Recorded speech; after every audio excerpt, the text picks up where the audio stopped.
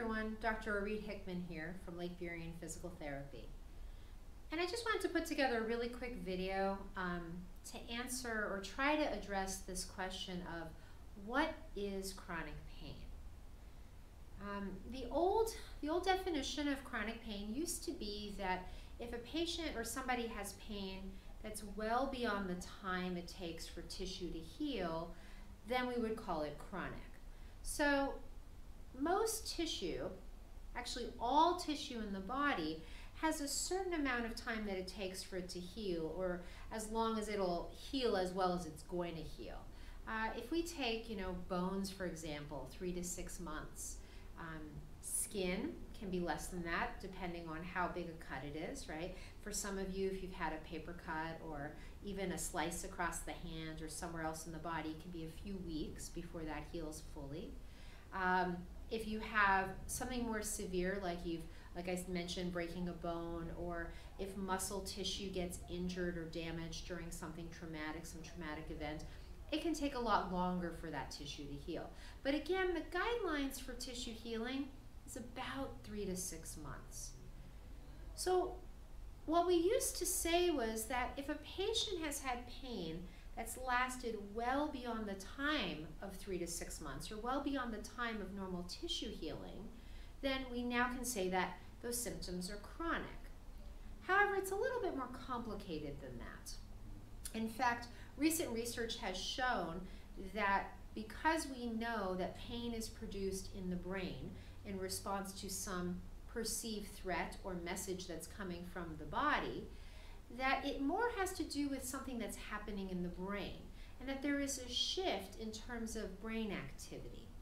So they've done countless studies where they've looked at brain scans, and they've looked at how somebody's brain functions when they're at rest or when they're doing activity.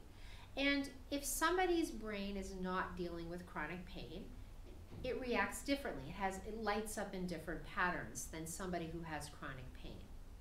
So unfortunately, we don't have functional MRI machines hanging out on every block where we can diagnose somebody with chronic pain simply by sticking them in the MRI and scanning their brain.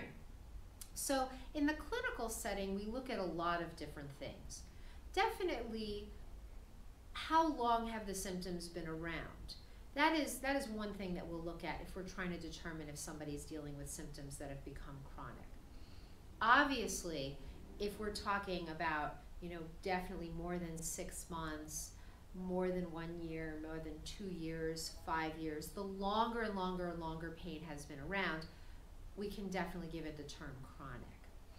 We also look at how do the symptoms behave. Are the symptoms constant? Do they have a flare-up to them?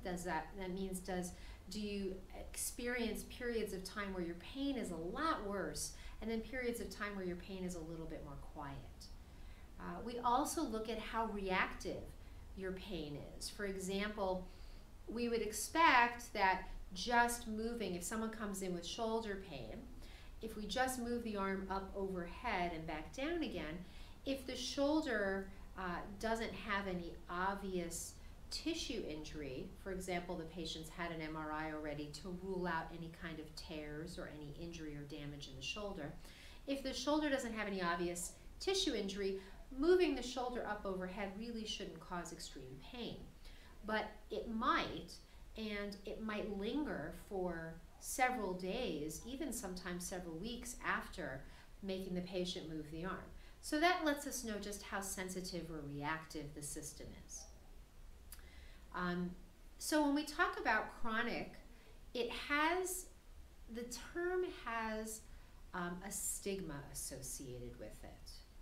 And I'm going to tell you that in our clinical setting, the patients who are coming in with chronic pain are maybe not what you would expect. Most of the patients that we're seeing are people that have been or continue to be very, very active. Runners, cyclists, exercisers. These patients hold down full-time jobs. They can be heads of companies. They run families. They're very, very busy, and yet they live with chronic pain. How that impacts is completely unique. So every patient has a unique experience when it comes to chronic pain. But these are not people that are addicted to pain medications. These are patients that are trying to live every life to the best that they can while still dealing with constant pain. So I hope that helps, certainly in your own personal understanding of a diagnosis that maybe you thought it was one thing and it's really something else. And I hope that it helps you understand if you have if you have a family member that's living with chronic symptoms, to understand really what's that diagnosis. When we look at it as clinical professionals, what are we looking for? Thanks. Have a good one.